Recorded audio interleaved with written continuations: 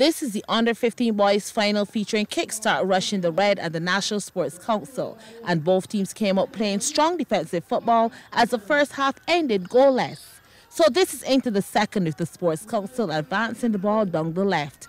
And O'Shea Myers takes control. He beats one defender and holds off a second before slotting it home. The first goal is on the cards in the 43rd minute. Sports Council in control.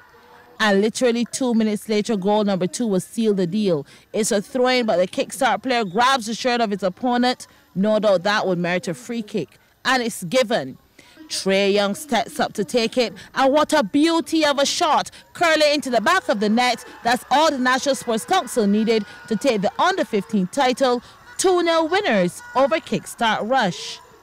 Meanwhile, the Under-17 title was decided in the dying moments of the game, featuring Pinelands in the red and Paradise, where after this hard tackle that sends the Paradise player tumbling, the penalty was awarded. Diego Fenty steps up to take it, and it's saved, but the linesman calls for a player breaking the line, and it had to be retaken. So could Fenty change his fortunes? He sure did, and the fat lady sang as Paradise will use that single goal to take the title 1-0 from Pinelands.